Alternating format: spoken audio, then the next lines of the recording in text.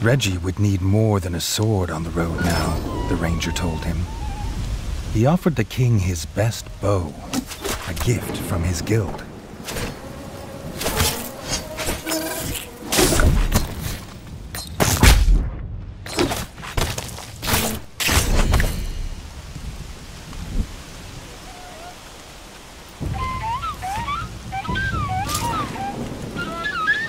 The ranger's best bow was little more than rotten twig and frayed string, but Redgi was grateful that he hadn't been offered the other one.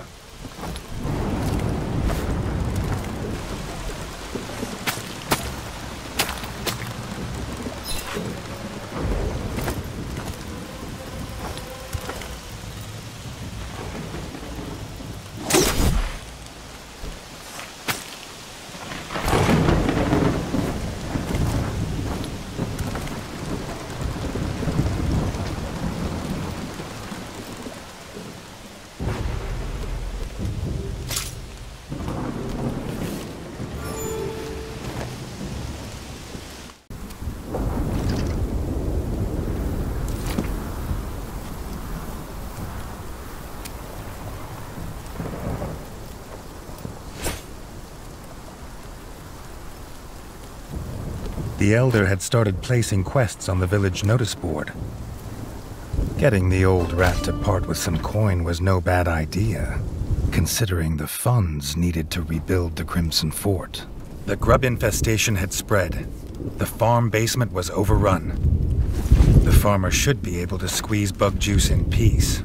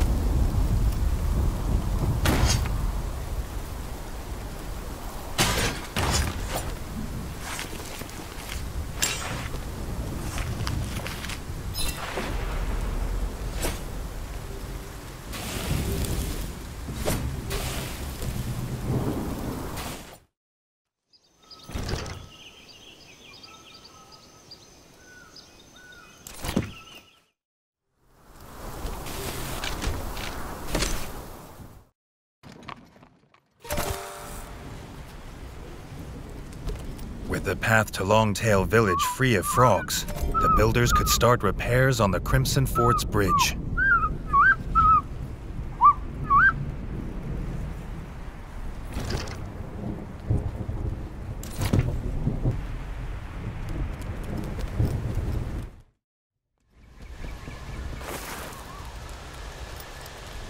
With the paths left unguarded, grubs had crawled to the surface. The builders couldn't work while they're there.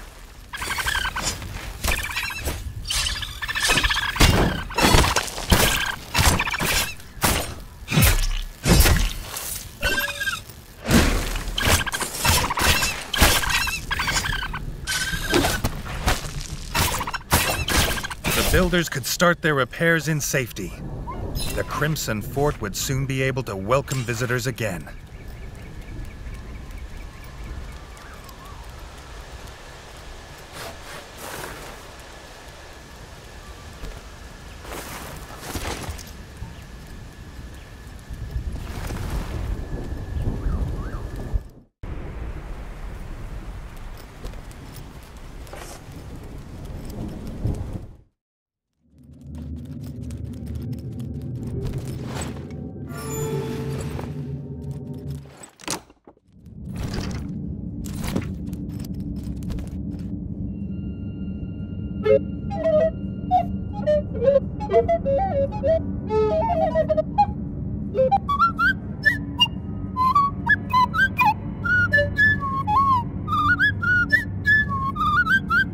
His brother Chef was glad to be home, but the smith was still missing.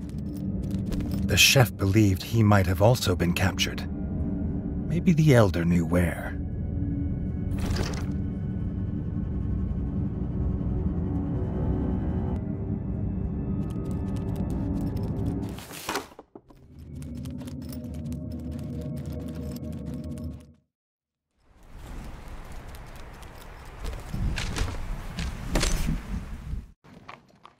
The village had already started repairs. It would soon be as if the frogs had never come.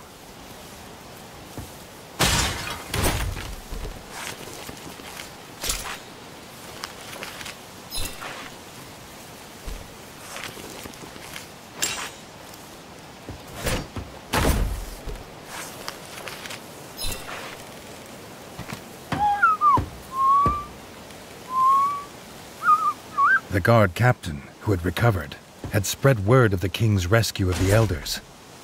To show their gratitude, the villagers would help rebuild the rat fort.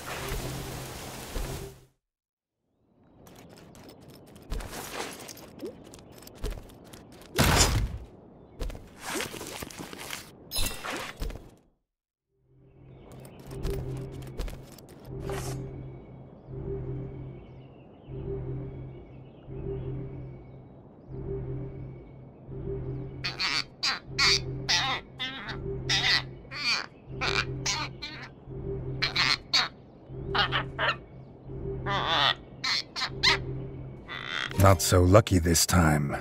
The elder hadn't seen the frogs with the smith. But maybe the ever-vigilant rangers had seen where the frogs had gone. Young Robin had been headed to the ranger's lodge. Maybe Redgi could ask there.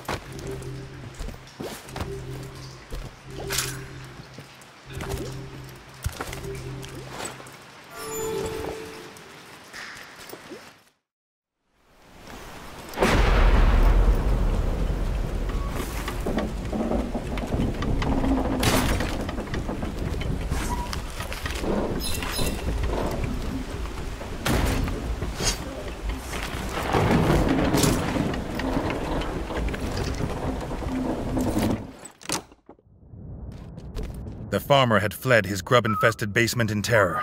He was sure they would destroy his bug-juicing machine before long. Redgi assured the farmer he would not let that happen.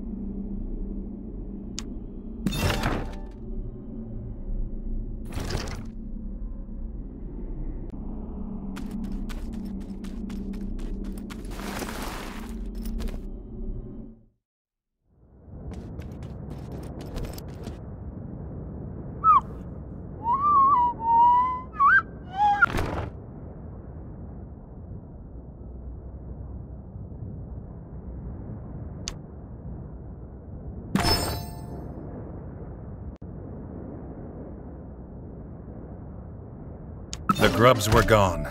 The farmer could now make the best freshly squeezed bug juice in all Ratdom. Redgi liked it with bits.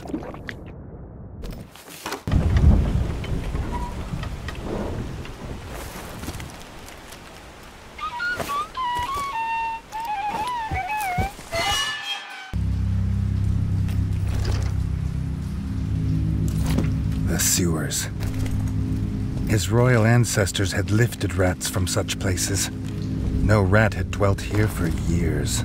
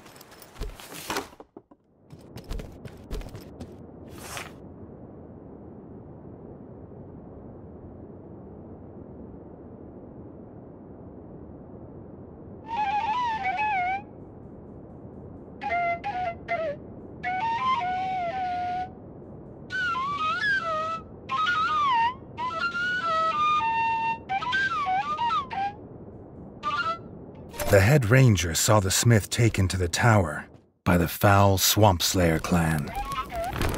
But the frogs had barricaded the path. Only a heavy two-handed axe would shatter it.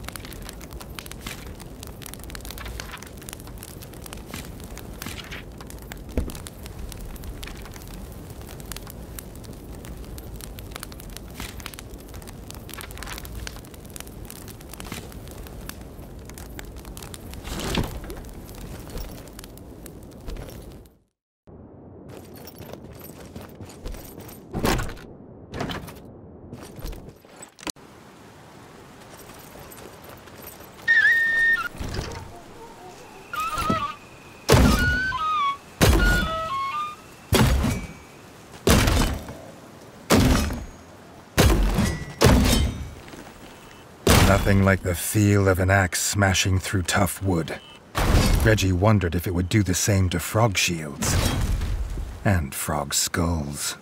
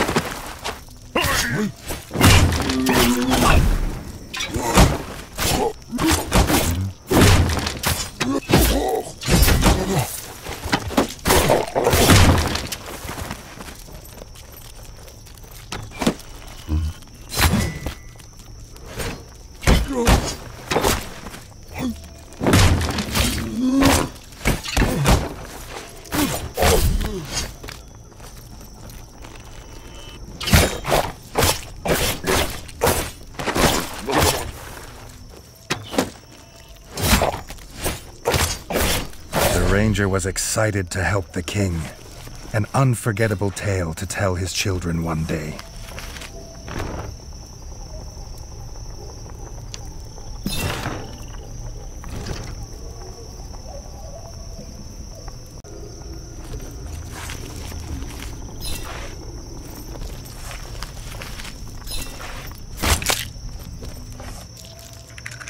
The smith's hammer. He would never have dropped it willingly.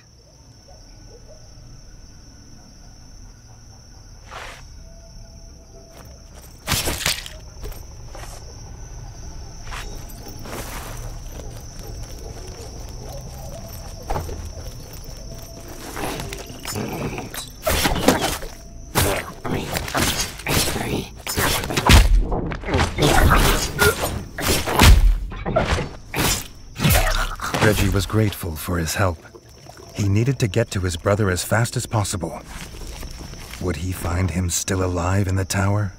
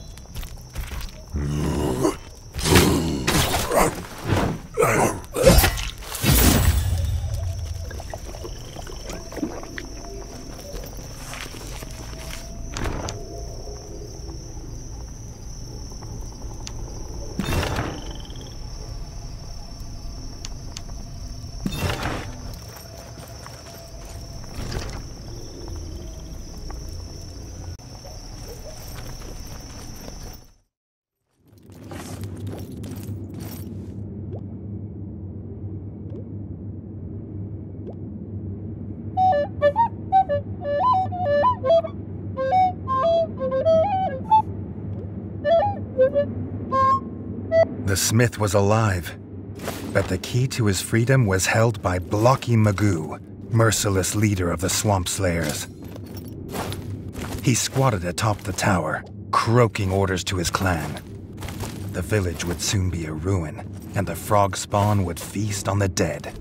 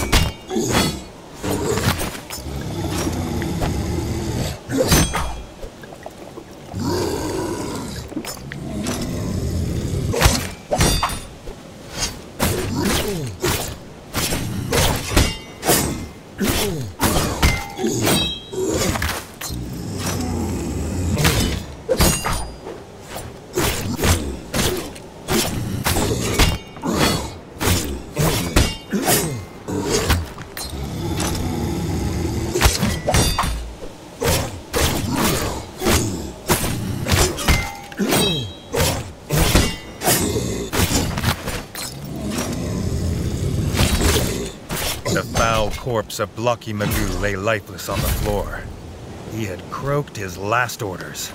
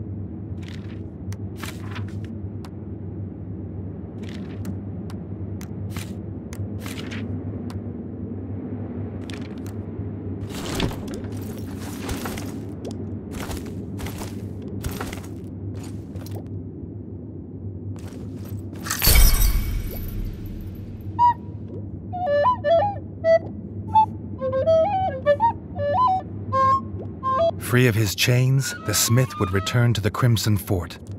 The ranger would return to the lodge to begin to rebuild his guild.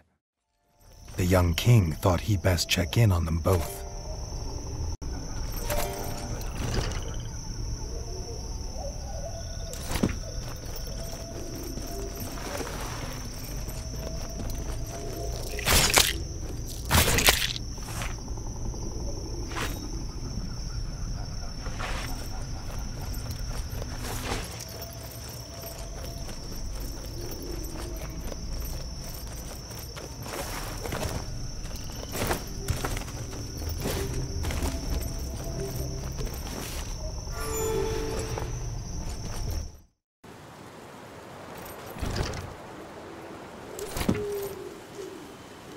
poison.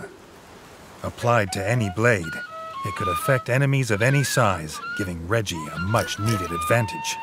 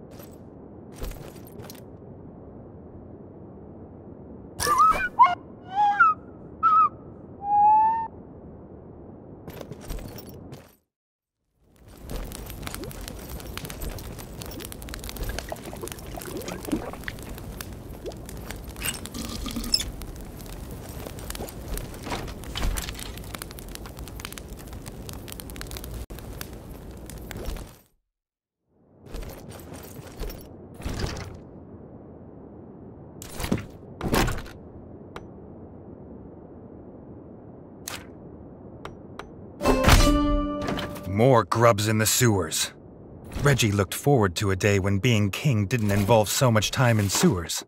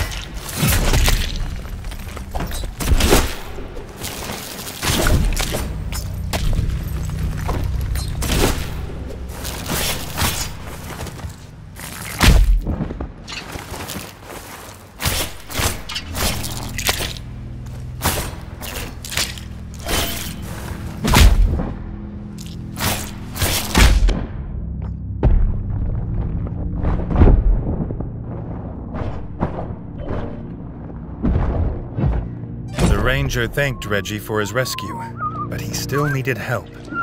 This infestation was of a size he'd never seen before.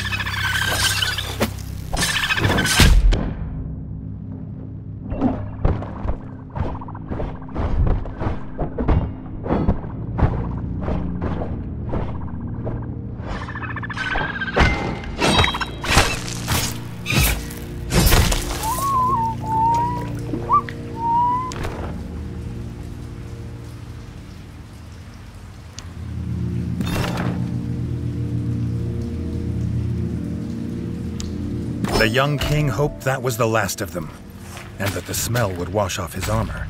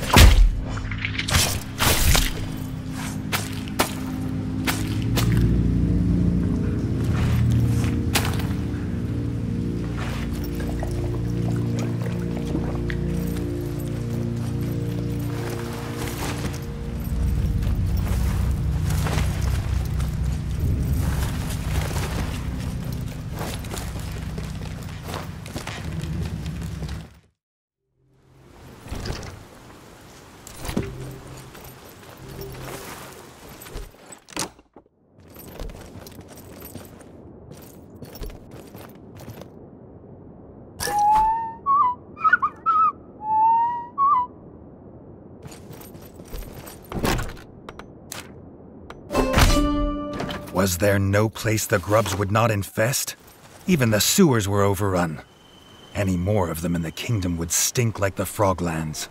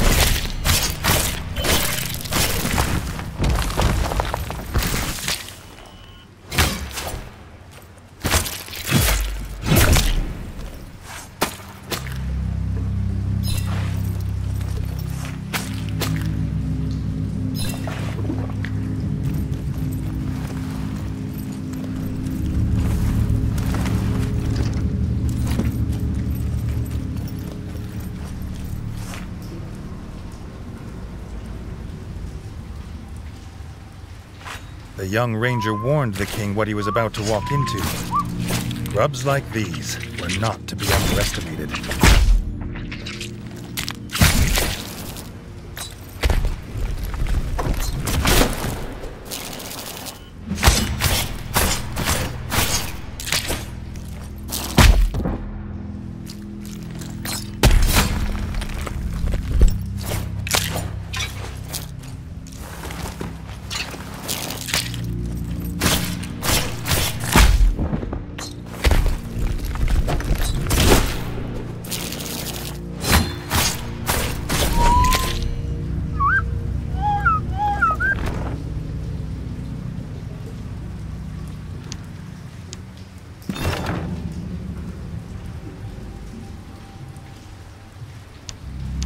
The grubs were gone, and the stench was contained.